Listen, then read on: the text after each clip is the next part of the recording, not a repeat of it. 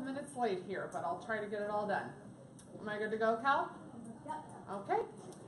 All right, well, hi. I'm Liz Hermansky with VIP Mortgage. I saw a lot of your faces earlier, so I'm back. I am not John Cheplak, clearly, but I was lucky enough to hear him about 2 weeks ago for 3 hours. It was like a personal coaching session with about 30 of us. I have been coached by him like 5 times over the last 4 years, and he's made a huge impact in my business. And a lot of the top teams that we work with have been coached by him as well. And my home group has been coached by John Cheplak, and he was instrumental in the growth of my home group. I don't know if you guys know that, but who is he? Uh-oh, not working. This is him. I don't look anything like him, do I? So he's a very intense, athletic, physically fit, empowered guy. He's very, very passionate, intense. And he's a coach, an author, a speaker. He coaches some of the top teams in the world, and brokerages and broker owners. It's pretty incredible. He rattled off all the names of the people that he coaches and teams, and they're, the #1 RE/MAX team in all of South America, the #1 RE/MAX team in Europe, the #3 brokerage in the United States. All these crazy accolades he has. And he charges $1,200 an hour for his coaching. So I went to it and I took 6 pages front and back of notes and tried to put them together into this presentation today. So we're not going to get all of it, but I tried to find the best bullet points and talk to you guys. And the goal is, I'm going to send you the PowerPoint too, because there's tons of good nuggets, and everyone's going to find value in something different. That's what I learned. There was 30 of us. We all kind of found different takeaways for our business, depending on where we're at. So find 3 today that you can take away and implement in your business and change. So make sure you're in the sign-in sheet. I'll email you the whole presentation. But first, I want to click so you can see him in action to kind of get an idea of who he is. Hopefully you'll be able to hear him through the TV. Hey, good morning, everyone. It is a beautiful day, about 6 a.m. here in Las Vegas. It feels great to be 50 and a grandpa. Whoa, dude. Anyways, I just want to say a huge thank you to all of you that reached out. The wonderful, thoughtful messages. I appreciate it so much. Anyways, what I wanted to share with you this morning is I popped down here at, I landed at 7 p.m. It's 6 a.m. I'm going to fly out. And, I'm in the throes of a very, very busy time frame. In 7 days, I'll do Columbus, Ohio, Seattle, Las Vegas, South Carolina is tonight at midnight for a 3-day mastermind on a mountain. And, it's very interesting. The one thing that I hear from people over and over again is I don't have time. I don't have time for my fitness. I don't have time for fun. I don't have time for my family. Think about it. But I have time to go chase a shitload of money. Gotta make that money.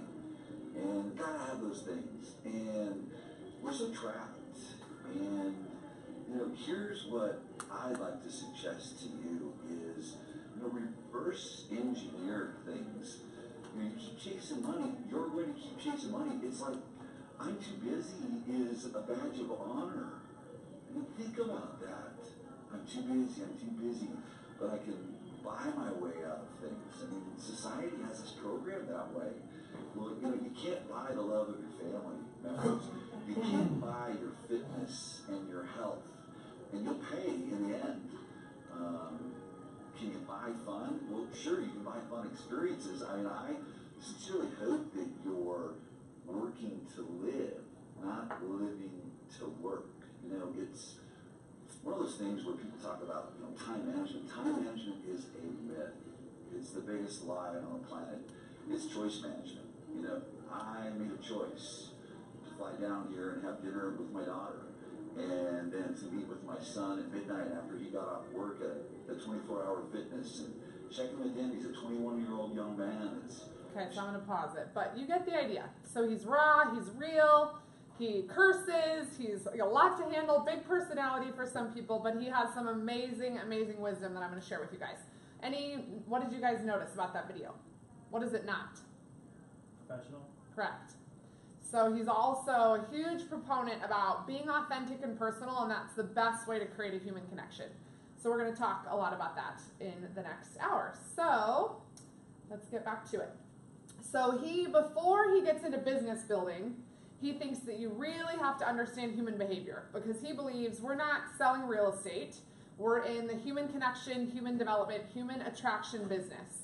And if you get better at connecting with people and attracting people, your business will in turn grow as well. And by the way, I'm going to fly through this. I'll send it all to you guys.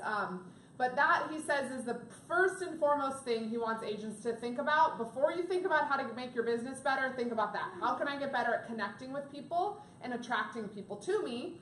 And then your business will grow. He also stresses all the time that overtraining and overthinking is the biggest problem in our business. It causes paralysis. And so he says, instead of continually thinking about what you need to do to get better and grow, just focus on one thing that you're going to do and do it well. And keep doing it every day and stick to it, and your business is going to grow. So yeah, simplify things and focus on the only thing that matters, which he believes is people. And if you focus on people first, before sales, before your processes and systems, again, it'll yield tremendous results for your business. And then this is another takeaway that I loved. The only reason that agents or teams or companies stay stuck is because they focus on the wrong thing. And I think that is really important. So by focusing again on first and foremost people, how to get in front of more people, deliver a better message to people, everything else will come behind it. So we're going to dive right into some of the great marketing stuff that he talks about, which I really love. And it's basically change your whole marketing mindset. Everything that the normal real estate agent does for marketing is wrong, is what John Cheplak says. His main slogan is don't market to the 5% of people who are ready to buy and sell, market to the 95% who aren't. Because he believes that the majority of agents pay money for online leads, spend open houses, blah, blah, blah, blah, blah, doing all these things for the 5% of people, but they forget about the 95. And there's some agents that are good at that with their sphere and things like that, but as an agent, you should constantly focus on growing your audience to get in front of more people, right? More of that 95%. So we're going to give some tips on that. So at any point in time, he believes there's either 5% of the people on the planet that are consumers that are in the consideration phase. So those are people, the 5% of people that are considering buying or selling a house. But again, where are the 95%? They're not considering buying a house, selling a house right now, but they're going to need to sometime in the next 3 to 5 years. So it's staying in front of those people, making your marketing important enough and relevant enough that they pay attention and keep listening to you. So he wants you to change your audience to these people, the 95% that are indifferent, that don't really care about buying or selling right now. So you're not trying to sell those people. You're simply just trying to get them to like you, right? And build a relationship. So he says when you run your sales pitch at people, they become annoyed. They're going to stop listening to you because you become a nuisance. So we got to reframe our whole marketing mindset on how we talk to that 95% of people. This is an analogy he gave that I loved. Everyone is fishing in the red ocean, shooting with the same target, or shooting the same target with the same arrow, and there is blood in the water. So, and he gave perfect examples. So the average home buyer gets sold as a lead to 5 different agents besides their own agent. And I know this for sure because I look on Zillow all the time lately. We just bought a second home up north, and I probably get now 7 emails a day from Zillow, Realtor.com. Every day I get calls from agents, and I'm working so I don't answer, so I have all these voicemails. Hey, it's so-and-so with Keller Williams. Just saw you were searching online. If there's anything we can help you with, let me know. So Zillow was selling my information to all these other agents, you know. So your consumers are the same, your database. So you have to do something different than that, right? And keep those people in your database listening to you. And he says that's, you know, most agents basically do the same thing, say the same thing. So how do we be different? And again, the greatest opportunity for more money over a sustained period of time is with that 95% of people. That's how you grow a massive referral-based real estate enterprise, is if you could actually learn how to do this. And this was something that he said that was really cool that kind of goes into the social stuff we'll get in later. But think of how much money advertisers pay for a 30-second commercial during the Super Bowl. It's crazy, right? They pay like $7 million for a 30-second commercial. More people log into Facebook at 8 p.m. every day than watch the Super Bowl. So that's something to keep in mind about, like, marketing is changing and where consumers are watching is changing, so we need to change with them. We're going to talk a lot about video with this as well. So again, he believes that if you're blowing it with the consumer, if you're not getting opportunities with consumers, it's your messaging. You got to change your messaging to be different than what everyone else says, because otherwise it's just noise and they're going to ignore you. And he says if you have the wrong, you can have the wrong audience with a really, really, really good message, and it will find the right audience, and then those people will share it with other people. So that's how we see, like, the things on Facebook that go viral, right? It's one video that gets posted and shared and shared and shared and shared and shared. Why is that? It's not because necessarily the best, most amazing produced content ever. It's because it's content that speaks to people, incites some sort of emotion in them, whether it's humor. That's what we see a lot on Facebook.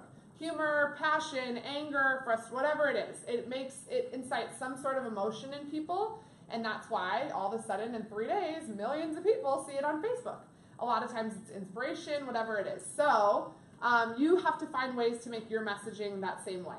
And his slogan is message to market match, meaning create your messaging to the 95% of people who you want to be your clients long term. And with that, you're going to sound less salesy, you're going to sound less desperate, you're going to be different than all the other agents out there, and it'll help you grow your business. So with that, one of the ways he encourages it is a video. How many of you guys do video on a regular basis? That's usually, wow, so good. Kudos to you. Yeah. And are Teams, are you guys on Teams that probably require it? Yeah. Yeah. So that's what I was just going to say. So the majority, I coach right now 15 real estate agents, and none of them did video on a regular basis before because it is really uncomfortable for most people. They don't like it. I don't like it. Nobody likes it to see yourself on video, but it is the most powerful thing in marketing, and he says it's going to be even more so going forward into the next 5 years. So he says if you are not going to adopt video at this point in your business, it's really going to be detrimental for your growth going forward. And the reason why is it's all psychology. And this is one thing that I wish that I could be him and say it the way he says it, because it's pretty powerful. But the human brain cannot differentiate between a floating head on a movie screen versus a head on a TV or a computer or wherever. Meaning, you become a celebrity when you do video in people's minds. It's the whole reality TV phenomenon. They took all these people who weren't famous, put them on TV, and all of a sudden they're famous, right? It's the same thing with you. And if you can create that same subliminal psychological thing with your clients, your audience, your database, you become their celebrity in real estate, their go-to person. So video is so powerful for all the psychological reasons, and this one, a lot of it is body language, so people can see your body language, your tone, your demeanor. And he said, your competition is doing a phone call, a text, an email, a handwritten thank you card. Can you read body language in any of those? How many times have you sent a text or received a text that you've misinterpreted, right? Based upon written communication, it happens. But in video, it's a lot less likely that that can happen because people hear you and see you and hear your tone. So if you send a video, when in a normal circumstance, when you would send a text, email, whatever, you're going to win out 100% of the time. So we're going to give you some examples, like actual practical examples for that. But one is after an open house. Do all of you do open houses in here, I hope? Okay, good. So open houses, after an open house, instead of putting them in your open house drips in your CRM and getting the automated emails from you, what about picking up your phone and saying, "Hi John, it's Liz. Awesome meeting you today. I hope that this was your dream house, but if not, know that I'm always here as your real estate resource. I'd love to answer any questions you have for me. Feel free to reach out. Here's my contact info." Text that to him. That person you had a good conversation with. Because guess what? Now you've just validated and put a deposit into the relationship, and it's more likely that he's going to remember you the next time. Even after he goes to 3 other open houses that day and forgot your name, when you send him that video, he's going to say, "Oh yeah, I remember her. She was nice. She was helpful. I like her." And video, text people open, right? Because if you don't look at them, they stay on your phone. It's not like email where they just delete, delete, delete. If somebody gets a video text, you're probably going to open it, right? I would think all of you would. If you get a video text, you're going to open it. Consumers are the same way. So try that. This I thought was crazy. So they've done all these studies, and 1 minute of video equals 1,600,000 of written words as far as impact on the human brain. That's crazy, right? So think about all the emails. We just email people. One video equals that. So what is your time better spent? Sending emails, cold emails to people that probably aren't going to convert, or trying video? Yeah, don't you think? So this is a cool study. The Nielsen Rating Company, they're the ones who decide what the value of time on TV is for commercials and advertisers. They found that adding 5 seconds of video, brand recall goes up 35%, name recognition goes up 35%, and qualifying people to buy is up 37%. If you go to 10 seconds of video, that all goes up into the 40+% range. And that's why, if you notice, the way commercials and advertising is all video driven now. It's very different than it used to be. And that's why these studies can keep saying that. But with video, don't overproduce it. People want someone who's authentic and real, that they can connect to. And you'll notice that because he gave a great example. Anyone know of like the Dollar Shave Club videos? Have you guys ever seen those? So all of a sudden, that Dollar Shave Club company came out of nowhere. I have a stat in here somewhere. The video cost them $980 to make, and he helped them with it. $980 video, it produced $11 million in income. Because all of a sudden, by that one video, it connected with people, it was memorable, it was different, it was authentic, it was not overproduced like a regular television commercial, and it worked. So that was a cool example, I thought, of ways of a video that's really powerful. So the question is, what do I say to video, right? I think, do all of you guys kind of feel that way? Well, I don't know what I'm going to say. What do I say? So he believes that most agents that do video are doing it wrong. And normally they go something like this. Hi, I'm Liz Hermansky with VIP Mortgage. Today I'm going to talk to you a little bit about home buying. And the first thing we're going to talk about, you immediately go into introducing yourself and all of that. And he says immediately you fail because you have 3 seconds to capture someone's attention. And do you think they care about me? No. They don't care about me at the beginning. They don't care who I am. They just want to hear if what I have to say is relevant. So they care about themselves, so they're going to decide within 3 seconds whether or not they want to continue to watch your content. So you have to make the first 3 seconds powerful. So here's the blueprint he gives for amazing videos. He says it's 5 steps. I'm going to kind of give an example in a minute, but at the beginning, the first step is open a loop of curiosity. So ask a question that's relevant to them and that you're going to answer in the video, or make a compelling statement. So an example of that would be like, would you like to know how an agent made $1 million in commission in his first year? If somebody started a video with that, would you say, well, I want to know? That's a compelling statement that gauges interest, right? Or for you guys, if you're looking for consumers, what about something like, did you know that you can purchase a home by just paying for your inspection and your appraisal? Like starting with something like that. I mean, most people would say, wow, I didn't know that. Are there ways? And then obviously you're going to tell them how to do it through the video. But you have to really get them engaged within the first 3 seconds. So that's the best way to do it. Secondly, you do want to introduce yourself briefly, who you are. Third, talk to them like a second grader. And I thought this one was really funny. But he thinks that those type of videos really keep people engaged because you're not talking over them, you're not talking fast. You're giving them information slowly and in a clear and concise way that they can understand, similar to what a teacher does. And it works. Teachers have created their messaging to speak to students in a way that most people can understand. So think of it that way when you're relaying the information. Next, you're going to future pace or foreshadow them. So you're going to tell them basically why they want to stay for the end. And usually that means leaving the most important information until the very end of the video. So he says if you're going to tell them 3 tips for first-time home buyers, you go number 3 tip, number 2 tip, number 1 tip, and tell them the most important thing last.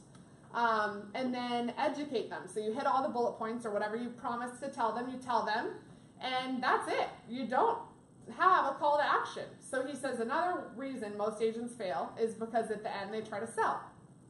And the point of a video is not, or these type of videos, is not to sell. It's to keep people watching your next video and then your next video so that when they are ready to buy, you're their go-to. So he says at a maximum, do a call to action every 4th to 5th video, which is different than what most people do. So usually you hear at the end, if you have any questions or need any real estate information, contact me at this. Don't do that. Just end it. Thanks for watching. Have a great day. Be done. Because the goal is keep them coming back, keep them wanting more. So, like this was an example of a script he gave. Did you know you could buy a house with as little as 3% down? Well, good news. I'm going to tell you. I'm Liz Hermansky with VIP Mortgage, and in this video, I'm going to share with you the 3 tips on how to do this. Tip number 3, whatever it is.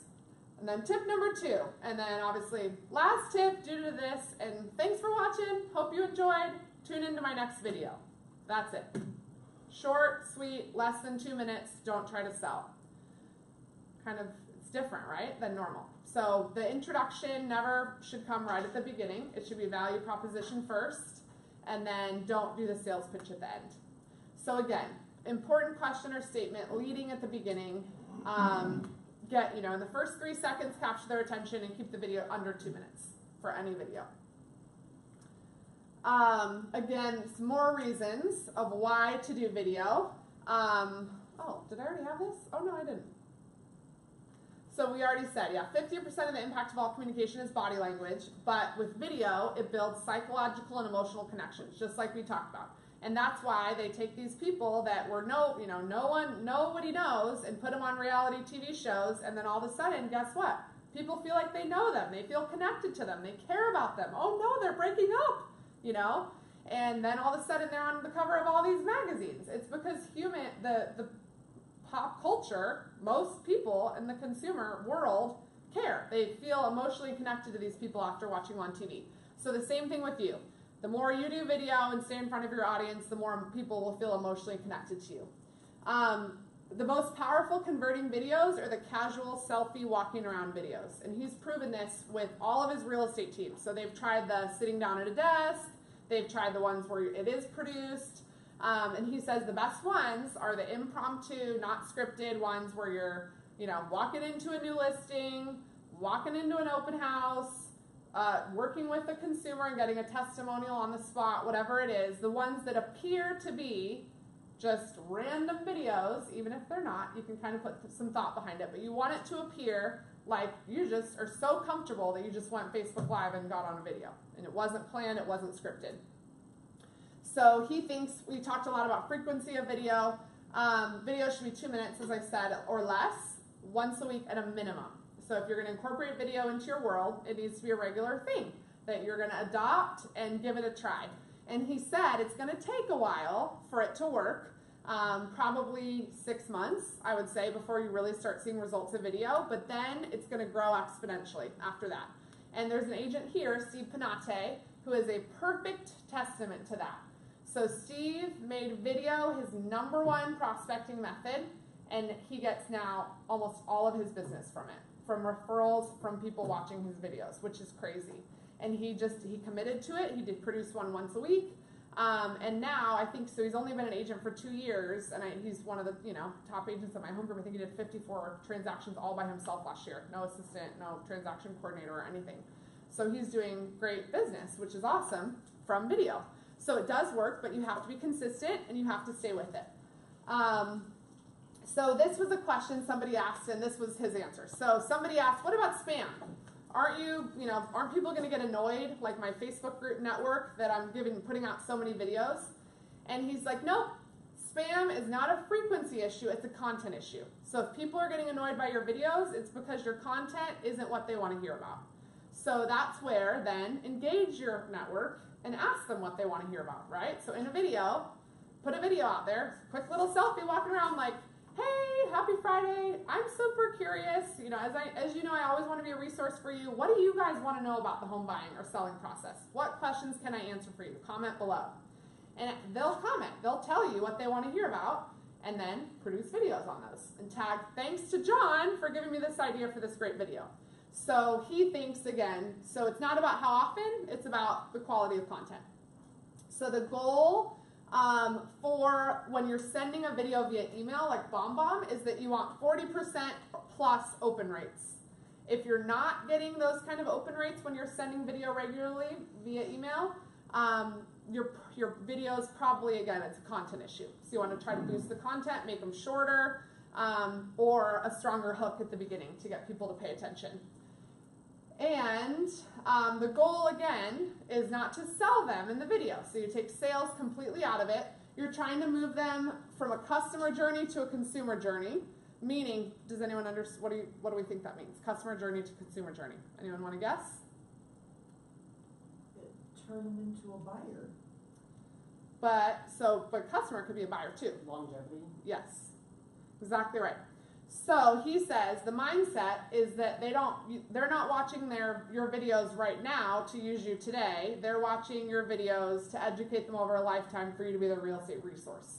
So they're thinking, and then they will refer you. That's the goal. But like, you're their person, and all you need them to do, again, you're not trying to get them to buy or sell from you today. You're just trying to get them to make a micro commitments, which we're going to talk about at the end, by viewing some of your content. Meaning, if they make a micro commitment and watch one video, now they're bought in a little bit more into your business. And if they watch the next video, they're a little bit more bought in. And then it's just over time, the psychological reactions of watching that much video over time basically result in longevity with them. And that's how your database grows and grows and grows. And then referrals come in from different directions without having to pay for them, which is helpful. He talks a lot about communication versus connection. And he really tries to stress that it's not what we say, necessarily always is more, it is important, but you're really trying to connect with people in general, back to that human connection business. And he talks about ways that videos can do it. So again, we talked about send a video text after every open house, send a video after every single listing presentation. You can send videos, which I've started doing in my business, for happy birthdays to people.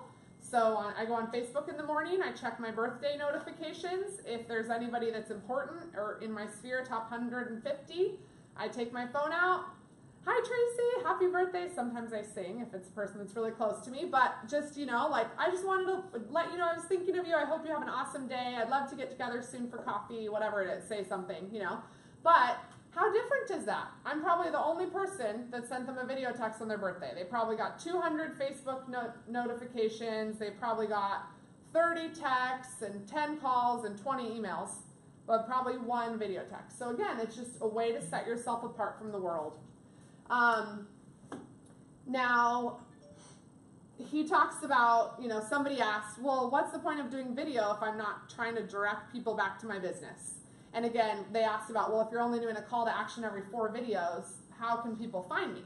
So he said you can do subtle calls to action where you're not asking or telling them to do anything, but just like, if you'd like more information, feel free to reach out to me, find me on my Facebook page, just like subtle. Those are very subtle, non-invasive calls to action.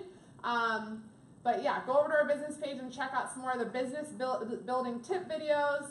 Give me a call and I'll be happy to help you out, something like that. But that's different than the question most agents ask, which is, what? Who's brave? What do most agents, when you talk to somebody or like ask for a referral, or what questions? Do you know anybody looking to buy or sell? Ding, ding, ding. So that's that's the go-to agent phrase, which don't say it. It's always just like, yeah, if you know anybody ready to buy or sell, please refer them over to me. I'd be happy to take care of them. That's exactly what most agents say. Don't do that. Just do a subtle call to action, and it's implied, right? But it's different than what every other agent says. And it's just the same, that's exactly right, Jermaine. I feel like I'm glad you got that. Good job. So subtle call to action versus what everyone else does, which is the common stuff. He talked a little bit, so somebody was asking about, posting videos on Facebook and boosting and all this stuff. So he and it's funny because like 3 years ago when I listened to his coaching session, he said you have to put the buttons on the Facebook boosts and Facebook ads, the learn more or contact us. Now, no buttons. So he said the button is the objective. And if you tell Facebook that you want people to click the button, they're going to put it in front of an audience who's more likely to click the button. There's like, they know who's button clickers and who's not. But if you take the button off, because they want your money, right? They know that if more people click the button, they get more of your money. So Facebook, that they learn. But if you take the button off, it changes the objective to video views. So they're going to put it in front of more people who are likely to watch your video, which is what you want to grow your audience. So that was a cool takeaway I liked. He said absolutely never bring videos over from YouTube to Facebook. Anyone know why? Because They hate each other. Yeah. So they do not like each other at all. So if you post your video on YouTube and push it to Facebook, Facebook will not show it to anyone. So you have to post it to Facebook, post it to YouTube. It's a little bit extra work, but it does work better. And this is also important information. So if you boost a post or do an ad and it was rejected for some reason, which has been happening a lot lately. Facebook changed all their laws for advertising, and now I've been even getting ones where it says it's like a fair housing issue and all these things. Have you guys seen that? I read about it. Yeah. On Facebook. It's crazy. So I had one of the agents here, Craig Harland, got one that they said it was pornography or something crazy because it was a picture of a little girl sitting in front of a house, like fully clothed, a little girl, but like, you know, a cute little picture of a little girl in front of a house, like buy your family a new house. And it got rejected for that. So Facebook's rejecting for all sorts of weird reasons, and the fair housing one is really common. I've had it do it to a lot of my ads personally, but I just tweak it or try to get it to run, or oftentimes I'll make a copy and tweak it, but I leave the one that was rejected in there. Don't leave it in there. Facebook, your ads all get scored based upon Facebook's algorithms, and it affects your score. If the ones that were rejected by Facebook get a 0, and then that affects all of your other ad scores as well. So any that don't work or any that are low performing, delete those completely out of there. Even if you want to refer back to them as an example, which sometimes is why I do it. But it all affects your advertising score. So take those out. So I thought that was an interesting tip. Another tip that he said is when you post, read the first sentence and ask yourself, so what? Because he says so many people are so quick to post everything, right? Which is what we were told for a while. Just put more content out there. The more content, the better. And then Facebook algorithms all change, that it's not about the quantity of content as much as it is the quality of content. So now, he says, in order to make yourself relevant on Facebook, it's about if people care about what you're saying. So don't just post to post. He says now everything you post, you need to be careful about every single word you post in there. I think we're going to talk about that. And yeah, like you need to have an initiative. It better be something that you're proud to put up. And if you post it and it's a flop, delete it also, because that affects your engagement score. So if it gets 7 likes, 25 likes, delete it. You know, all of that affects your relevancy score from Facebook. Now, more on communication versus connection. So and we're going to talk a little bit about this later, but he was saying how instead of saying, I have programs for first-time home buyers, use a script like this. If you're like most first-time home buyers, you're afraid and you probably don't trust real estate agents because you probably had a bad experience and you don't like salespeople. I agree and I understand. But let me tell you a story about Sally. Sally felt the same way until she discovered the one thing that we do, you know, whatever it is, that just felt the same way until she discovered that we could help her get into a house with no money down, or we could help her, she didn't need 20% down to buy a house, or whatever it is. Once we did that thing, or whatever it was that you said, this is what happened to Sally, and tell her story. So what's the difference in the messaging? Anybody? It's about them, not you. Exactly right. So in everything now on Facebook, we're going to talk about story branding in a bit here. Story branding is ruling social media right now. And it's basically about you try to get people to connect with your messaging through stories and telling stories about other people where they think, oh, that could be me, or oh, that's happened to me, or oh, that's funny. But it's about helping them figure out what, relate it to themselves. So every post, instead of, congrats to my sellers, we got full price offer in 3 days, tell a story about that process, about those sellers. Tom and Linda were scared to sell in our crazy market right now. They weren't sure, they had a price they were set on, and we were so thrilled that we were able to get them that price and got multiple offers in 3 days. It tells a story, and then people can say, oh, I relate to Tom and Linda. But it looks a lot better than, oh, I just sold my client's house in 3 days, right? It's not about you bragging, it's about you helping, and you tell the story of your clients over what you did. So basically the way that he says to do that is create common ground in a pain or a challenge. That's what people can relate to, so start the post off with that. He also says that copywriting is super important, and it's important that you speak in your own tone and voice, but you have to make sure that your words matter, because Facebook checks every single word now of your posts. So the ones that are highest performing by like double are the story type content. And longer copy, it used to be don't put long copy, now it's put long copy. So the longer you want to enter, have like different paragraphs almost in the post, it gets people to find ways to relate to the story. So the more detail, the better now with the story branding type marketing. Are hashtags working still? They are. Yeah, we're going to talk, I think he talks about that in here, and if not, I'll send it to you. But they are definitely working still. But they have to be creative and different and relevant. And so that's what he said. Most of the agents do the same stuff, right?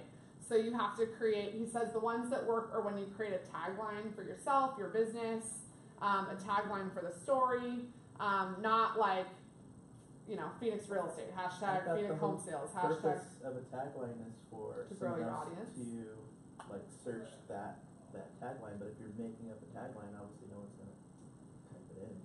Correct, but they will. Like the goal is that then it becomes your tagline. It's kind of exclusive to you, because right now, and there's different apps like Hashtagify is one that helps you create it. There's a bunch of different sites that tell you which hashtags would work best for your objective.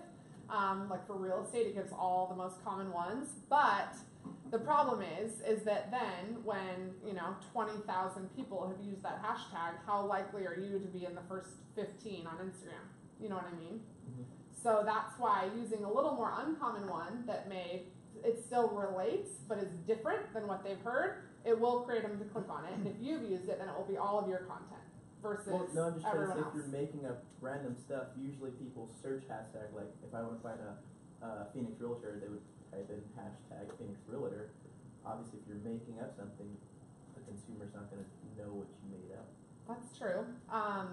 So I guess he was talking more about creating a brand for yourself long term, Okay. but hashtags do still work. Just he said, don't use the same ones all the time. So be checking in to see which ones are working, which ones are not, which ones are relevant, but you need to have a lot. So yeah, they are working, but more people are doing them. So again, it's just about consistency with them and being a little bit different. So again, we talked about this already a lot, but video for work, the formula for video: educate, demonstrate, inform. Not sell, not, sometimes the funny video works, but not for most people. And again, the first 3 to 10 seconds of your video is what's the most important when you're trying to connect with people. This one I thought was awesome. He talked a lot about data and how data is our most important thing that we can get on people these days. The more information you can get about people, the better. You can get a lot through Facebook, but he says when you've actually spent the time creating content, you want to repurpose it as many places as possible to maximize the exposure.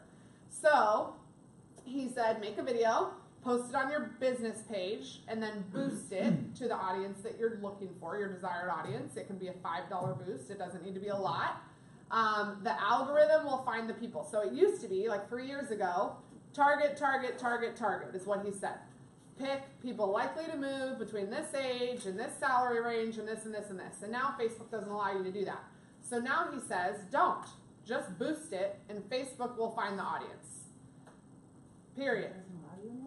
It doesn't allow you to target by a bunch of demographic criteria. They got rid of all of it because of the Facebook lawsuit.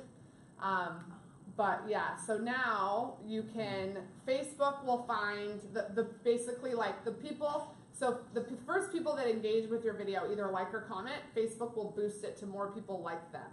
And that's what you want, people that are watching your content. We talked about taking the buttons off. And then, so make the video, post it on your business page first, boost it, share it to your personal page next. So business page first, share to personal. Take a minute or less clip of it, post that on Instagram, and hashtag it to relevant hashtags. Post it to YouTube. Yeah. And then email the video to your entire database. Take the video and put it inside iMovie, and iMovie will give you an audio file. And then now you have a podcast from your audio file, from all of your videos. And it's all the same content, but like 10 different places and ways. And then a week later, you send it to somebody to create a blog post for you. So in this, he has one video that's on a business page, a boost, a personal page, Instagram, YouTube, email, an audio file for a podcast, and a blog. So 9 ways he uses one video. And most of that is free. I mean, the boost, you can either do a free boost or you can do a paid boost. But that's a lot of different ways to repurpose the same content. And the goal is then, if people don't watch it on Facebook or don't see it, maybe they'll get it in your email, or maybe they'll find it different ways. But that's the way to really get it out there. For videos, he says go to the Crush It in Real Estate Facebook business page. This is a guy that he coaches. I actually think I pulled something up, but there's a whole bunch on here of, these real estate videos, but you'll notice they're kind of the same formula that he talks about. This one's only, I'll start doing it. Hey everybody, we're talking about the importance of price adjustments and how they come up a lot more at this time of year. I think that July was probably the biggest month year to date of price adjustments, and I know that there are many more that are needed market-wide, and that's typical with the market because inventory is higher in the summer, lower in the winter, and it's also the time of year that prices tend to be a little higher because sellers are reaching a little bit, right? We talk about that. So I'm not going to play the whole thing because you can go to the business page, but Crush It in Real Estate is a guy that he coaches, and there's all these different videos in here that are all really good, and you can see, I mean, they all have 4.9 thousand views, 3.6 thousand views, 5.4 thousand views. I mean, these are good videos. Like, well, at least they're getting watched, right? And they're not, as you notice, that wasn't scripted, wasn't anything crazy. There was no overproduced intro that played. It was just him talking on video. And he's boosted, he repurposes it to all the different places that he talked about.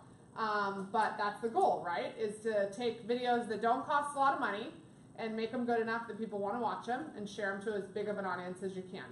And then another great video inspiration is Steve Panate here. He has, his videos get great views as well. And he's literally gotten clients randomly that he's never met calling him, I watched your videos on Facebook and I want you to sell my house. You know, so they do work. You just have to commit to it long term. So now he talked a lot about social media and the new rules in social engagement. So it used to be, you know, try to do things that are different and a little more out of the box. Now, blend in to stand out. It's all changed with the Facebook algorithm. So what happened was that Facebook realized everyone was using their personal pages for business, right? They were. So once business pages started losing traction, people started using their personal pages to promote their business, and it started getting too salesy. And actually user engagement was dropping on Facebook, and Instagram was going up crazy. So now they changed it. And when they were doing all these studies, what's the difference between Instagram and Facebook? More pictures. Pictures, content, but any other thing? How long it stays there. Mm-hmm. Yeah. Well, I mean, Instagram, they stay there too. Seems Facebook like posts. Instagram's just pictures, and you can't really like, not talk, but post too much words or whatnot. Correct. What do the pictures do, would you say? So when you look at somebody's, I wish I had my phone. When you go to somebody's Instagram profile and you see the collage of their photos, what does that do? Telling a story. It tells a story. Visually, you can see about what that person's like from those pictures, right? Or at least you can come to sort of an idea. So Facebook realized that people care about stories more than about talking, selling, all these other things. So basically, I mean, Instagram is prettier. It's, you can kind of weed out the noise that was happening in Facebook with all the politics and all the multi-level marketing things and all this stuff. Instagram didn't have any of that. And Instagram interaction engagement was shooting up like crazy, and Facebook was going down until Facebook bought Instagram. And now Facebook changed the algorithm to match more of what Instagram is in that story branding. So you have to shift, and that's what we talked about here with this first-time homebuyer script. So in your Facebook post, again, instead of saying, if you're a first-time homebuyer thinking about buying, contact me, don't say that. Talk about a story about somebody that you helped, or somebody that you could help. Relate to them. If you're like most first-time homebuyers, you're probably afraid and don't trust real estate agents. I get it. I don't like salespeople either. That relates to them. It tells a story. Yeah. But here, you just have to shift your language more towards story and making deposits without any calls to action. So again, that's where just what Jermaine said was right. Don't say, if you know anybody looking to buy or sell a house, I'm your guy. Don't say that. Just leave it as, if you have any questions, feel free to reach out to me. Because that is, you're trying to build a relationship, a long-term relationship. It's like you're giving them free information, and they like that because so many times People want something. They want something. Like when they call me on a sign call, if I'm at my computer and it's like too big or too expensive or too whatever it is wrong, I'll go, well, I'm at my computer, and you give them the information, and they're like, and you don't ask for anything. Blown away, right? Then they come to you. They feel like they owe you. Exactly right. Law of reciprocity. So that's exactly right. When you deposit to Right. people, they feel like That's right. they've been so helpful, That's I need to right. give back. I have a client that I did so much for him. He had broken so many HOA rules, and I had written to the HOA and helped him and did all kinds of stuff. Now he's got a nephew who is a realtor. He's like, you're my realtor. Awesome. And that's I'm what not you going want. to my nephew. It's because you just give to them. So you're his go-to resource. And that's exactly right. It's because nowadays our industry has become so virtual and less personal, Yes. that the more personal you can be without asking for anything in return, that it'll just, pay dividends in your business. So, so without any call to action, just, I'm here if you need me, let me know if you have any questions. And then when you it's okay to follow up, right? Because Yeah. follow up is part of our job. But when you follow up, it's not a high pressure follow up. It's, hey, just calling to see if you have any questions. Wanted to check in, not like, hey, are you still looking to buy a house in the next 3 to 6 months? I mean, that's what we were taught. Sales calls, Tom Ferry. It was, hey, get direct to the point questions. Doesn't work anymore. Immediately puts people off. So what you're saying is most important. And they did all these studies, all these big advertising agencies did all these studies, because there's people literally that spend $100,000 a month on Facebook advertising, and then all of a sudden, it wasn't working. Everything wasn't working. So what they learned is, all the old sales buzzwords, free, blueprint, trips, secrets, all these things that people used to say that used to work, it dropped click-throughs by 48%. Because those words make people feel like you're selling, rather than sharing, telling, giving, which is what you want to sound like. So it really is all about relationship. Totally, 100%. Always was. And it's going back to that. So and that's 100% right. But there are more. Now there's way more agents now. So it's about how to keep, nurture those relationships in a way that's going to keep them paying attention to you. And that's really what you want to do with your content. And the consumer has become numb to ads don't sell. And it's such, like my example is I have little kids, and they literally don't even notice the ads on YouTube because they're so used to it now, it's just become such a part of our life and day that on the radio, on our phone, on pop-ups, on retargeting, on websites, you just get bombarded with advertisements all day, every day that we don't even notice because it's just such part of our world now, So don't sell, be different, show value, show that you care, You know, really provide a great service, and that will stand out. People will notice that. Just like you said, they're like, wow. You know, like when I've had it where grocery stores or whatever, when somebody goes out of their way to help me, or even if it's part of their job, technically, it's like, wow, that was a great employee, you know? Yeah. It's amazing. Customer That's service right. really shines these days. That's right. Okay, so I know we started late, but I have a little bit more. I'm going to try to wrap through it. So pro tips for social media. Again, story is crushing it. We have affinity to story, but also Instagram stories are crushing it. Does everyone know what Instagram stories are? Okay, so if you don't know what Instagram stories are, use them. Basically, they're posts that disappear, kind of like Snapchat. They only stay up for 24 hours. But the idea is that you can like, instead of what I said before, don't overpost content. You can overpost content on stories because it goes away. But so basically your post should stay relevant, but you can use Instagram stories or Facebook stories to put stuff like where you went to lunch or a new restaurant you tried or all the things, and tag the locations obviously. But story is awesome right now. So try it. If you haven't tried Instagram stories, it's really powerful to grow your audience. Now, your caption on Facebook posts is more important than blog posts, articles, etc. Facebook checks every word, as I said. Go in the backdoor parasocial behavior. So basically, if he's talking about like programming people, and again, by providing value, that's all tapping into parasocial behavior, which is different than the consumer messaging that they get every day.